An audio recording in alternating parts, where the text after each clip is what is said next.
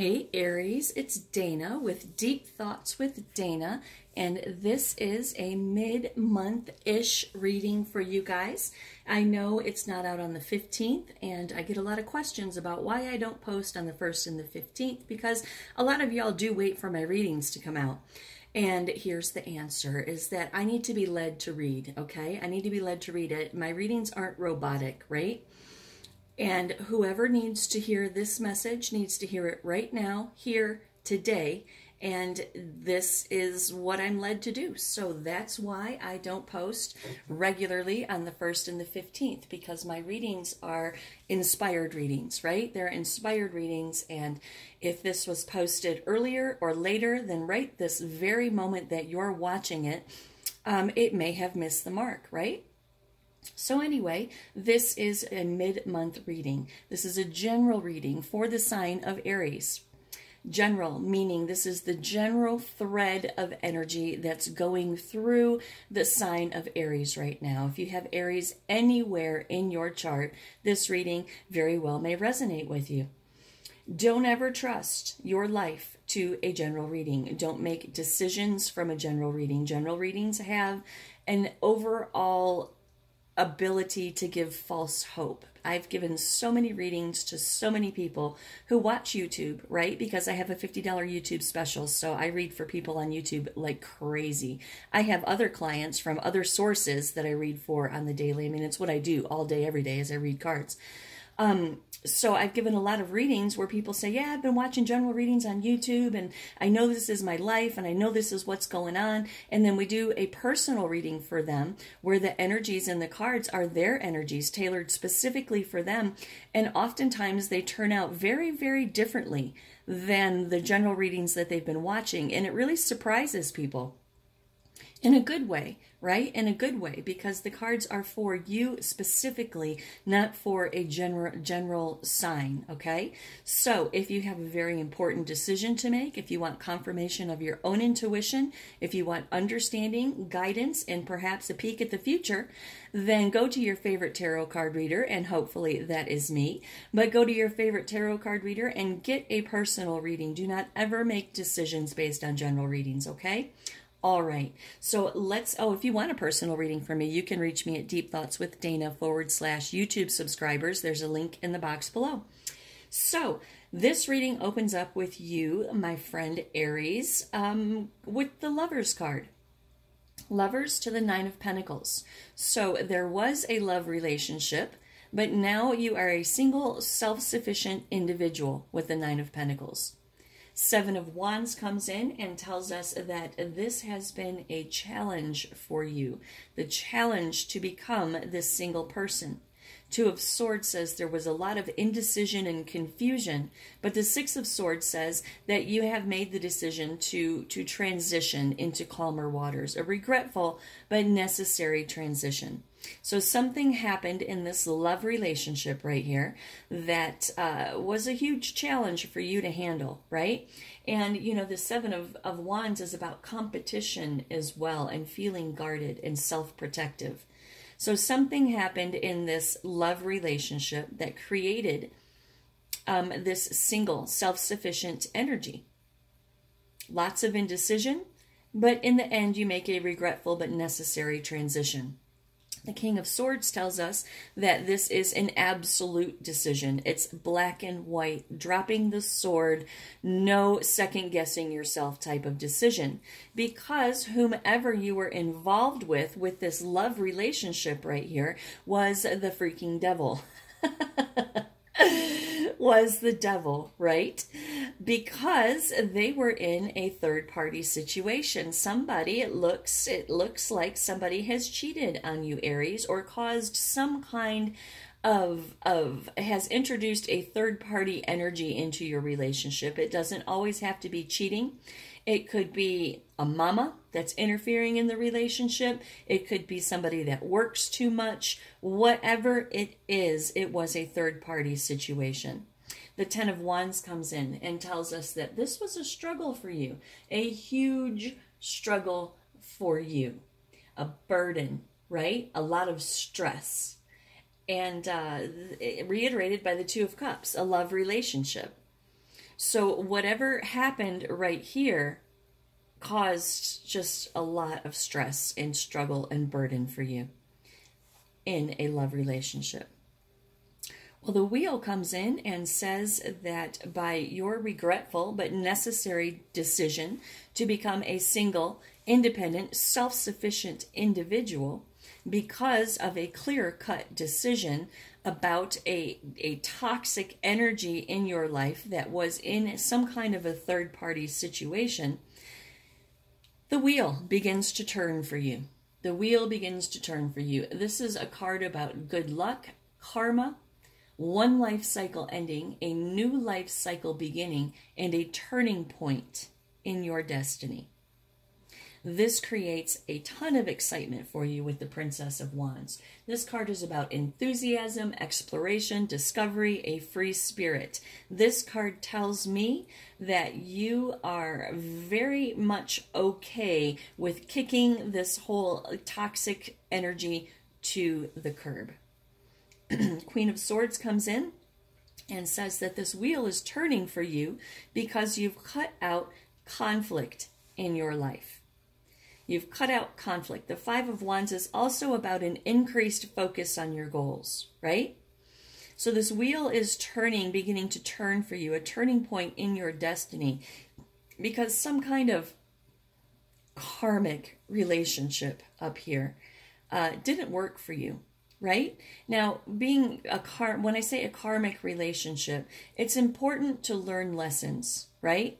So you can be mad that there was a third-party situation and cut them out and be sad and leave and all that kind of stuff, but never forget, Aries, that every relationship that we're in, whether it's a love relationship or not, every experience and every relationship in our lives teaches us a lesson. So look back at this relationship, find your lesson, learn it, incorporate it, so you don't move into the future with the wheel card making the same mistakes that you made in the past. Queen of Swords, cutting this out of your life. Five of Wands, cutting the conflict out of your life and having an increased focus on goals. The Chariot comes in, says that you have the willpower, the self-control, the determination to take whatever action is necessary to ensure your success. This locomotion is beginning to move, right? This wheel is beginning to turn for you because you made the right decision to remove yourself from a toxic situation. Six of Wands comes in and says victory and progress and self-confidence. The Princess of Cups, the manifestation of a creative new opportunity in your life. The Six of Cups, reuniting and reconciling with somebody from your past, with whom you or something from your past, okay? Somebody or something from your past, by which you are going to have a new beginning and take a new journey because you see things crystal clear. And you are going to communicate this. You're going to have movement in your forward motion towards reuniting and reconciling with someone or something from your past.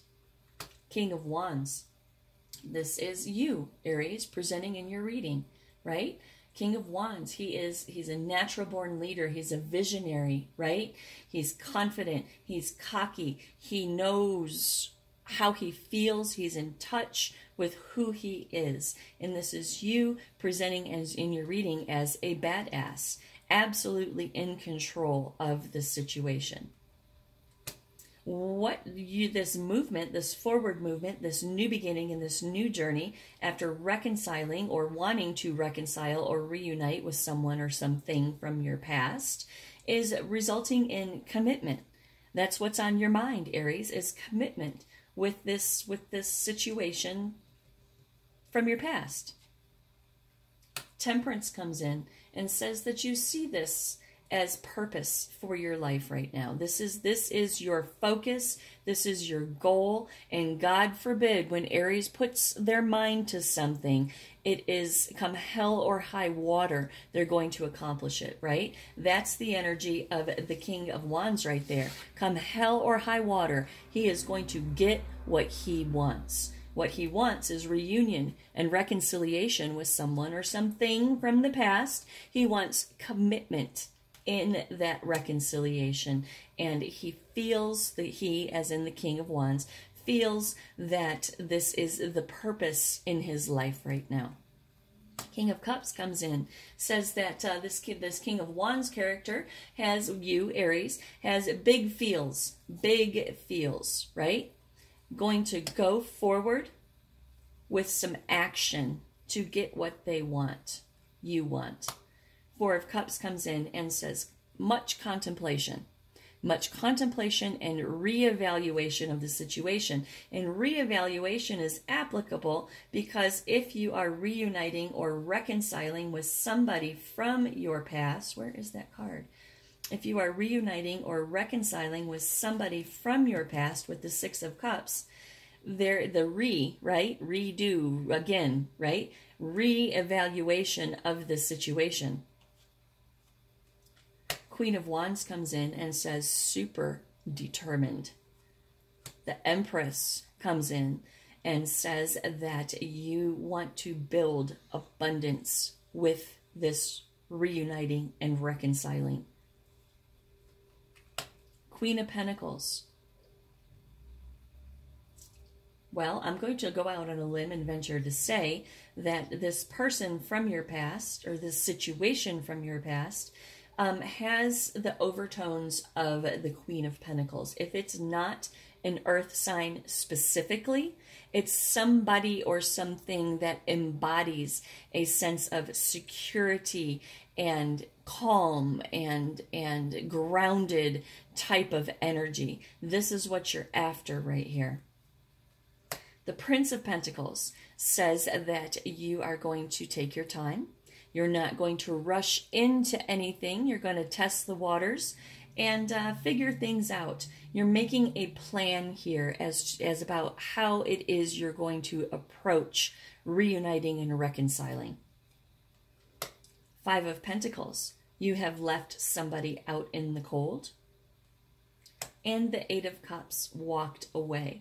Now, this could also be saying that because you are reuniting and reconciling with someone or something from your past, perhaps in the past, because you're coming together again, which means you've had a relationship of some sort before, perhaps in the past, one of you have left the other one out in the cold. One of you has walked away from the previous relationship that you had before you got into this relationship right here.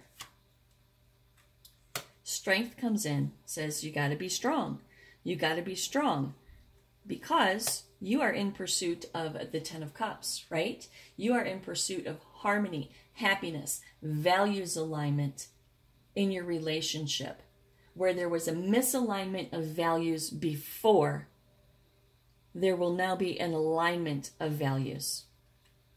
Seven of Swords, betrayal, deception, shady behavior, right?